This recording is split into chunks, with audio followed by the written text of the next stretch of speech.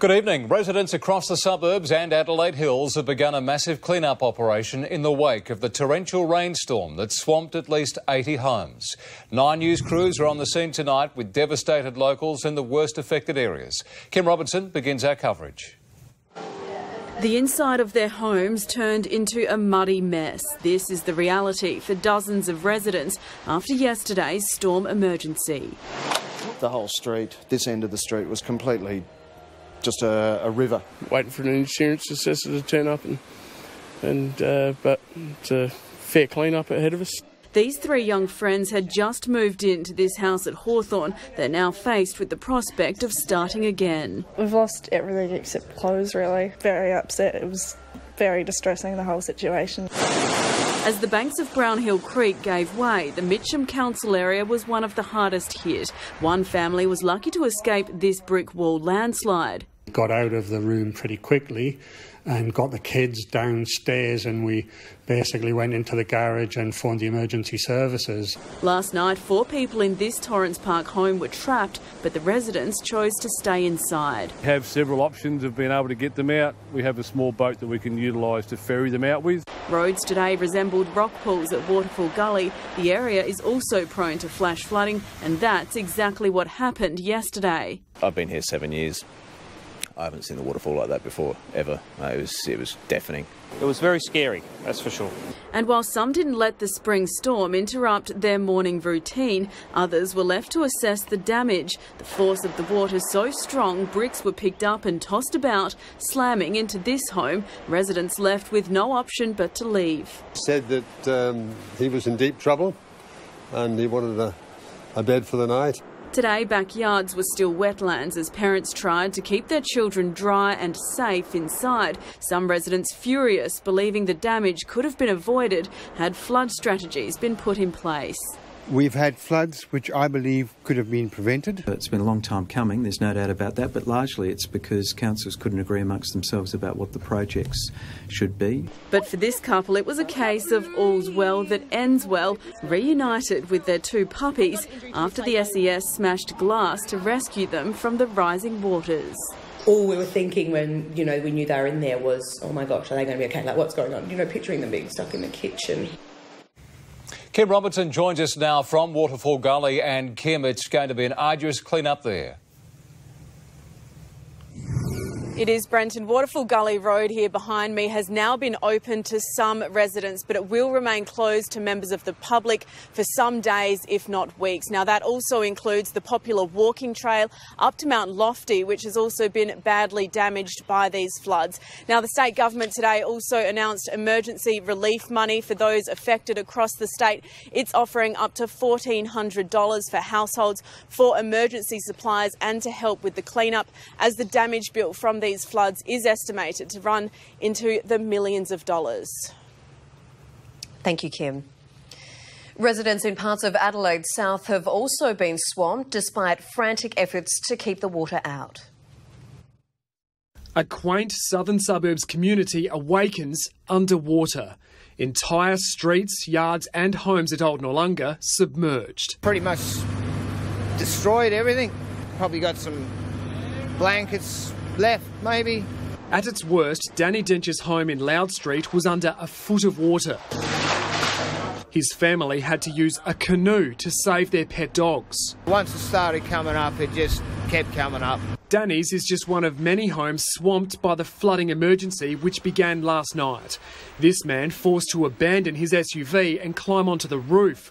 Rescue crews saving him with an inflatable raft. By midnight, residents knew they were dealing with a catastrophe. Exhausted, been up all night, trying to prevent it. This morning, Daniel Tyndall saw the true extent of the damage to his home.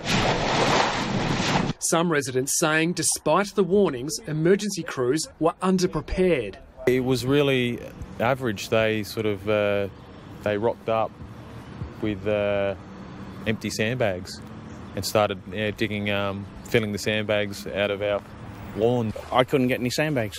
They said there was no sandbag. In the lower Onkaparinga area, there were sufficient sandbags that were provided by the Noongar SCS and through state stocks. This resident didn't need any. Never ever seen anything like this in my life. It looks like we've got a swimming pool in the front yard. Others weren't as lucky, including the local primary school, which was closed for the day. Long-time residents say these streets are prone to flooding, but this is by far the worst they've seen in more than 3 decades. Staggering, considering the area only received about 5 mils of rain. There might have been a problem with the valve that's supposed to let the stormwater out. Might have got jammed open or something like that. That's happened before. I'm a bit numb, to be honest. Eddie got... And Eddie joins us now from Old Noongar. And Eddie, quite amazing, many of those homes there were inundated despite the area hardly getting any rainfall at all. Yeah, that's right, Kate. The residents here say that it's the rainfall from elsewhere that the stormwater system simply couldn't cope with, causing these streets to flood. Now, it's impacted on about a dozen homes. As you can see from this property here, it's still dealing with a lot of water. The front yard is almost completely submerged, and that was much higher earlier. It's badly impacted on the house itself. Now, as you saw from that story, where we're standing at the moment just this afternoon was under several feet of water. Obviously, they've done a great job pumping most of that water out, but the residents here say that the clean-up and the repairs that will need to be done are going to take weeks. Yeah, they will. Eddie, thank you.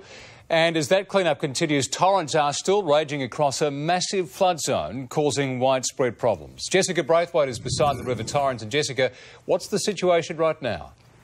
Yeah, well, you can see behind me, Brenton, the Torrens here at Clemzig is still gushing at a dangerously high level. And just to give you an idea, it's flowing at a rate of 85,000 litres per second. Now, that's compared to this time last week when it was flowing at 1,000 litres per second. So a huge scale there. And all of the water that's poured down this waterway alone has created an enormous polluted mess on the Torrens Lake in the city, downstream from here. The weir has caught most of the debris before the filthy water travels west and spills into the Gulf at Henley Beach South, where our normally blue waters are now an unhealthy looking sea of brown. It's the same at Glenelg, where the Panawalunga is the outlet for much of our urban stormwater system, including Brown Hill Creek, which flooded yesterday and overnight with such devastation in our eastern suburbs. And a filthy plume of water is also evident down at Port Noarlunga, where the Onkaparinga River empties out after making its way through the Adelaide Hills. There is more widespread flooding even further south, with the Bremer River bursting its banks around Langhorne Creek, flooding roads, the town oval and vineyards. And our reservoirs make a spectacular sight tonight, with Mount Bold, Kangaroo Creek and Millbrook in the Adelaide Hills all overflowing. In fact, our entire reservoir network is holding 93% of its maximum, compared with just 56% at this time last year. Now, the good news for now is that the rain has stopped, but there could be another rain event on the way. I've got the full forecast coming up later. Thank you, Jessica. And towns in the Adelaide Hills are also counting the cost of the storm, which caused major creeks and reservoirs to burst their banks too. Dozens of roads have been closed, with some residents still unable to reach their homes.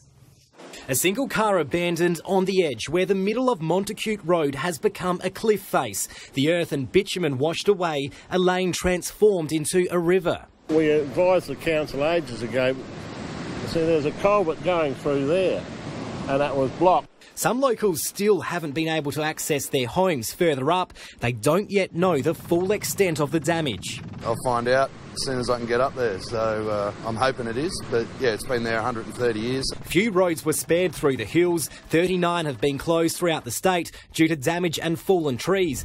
Hang on, just stop for a sec. At Aldgate's main street, floodwaters ripped up bitumen.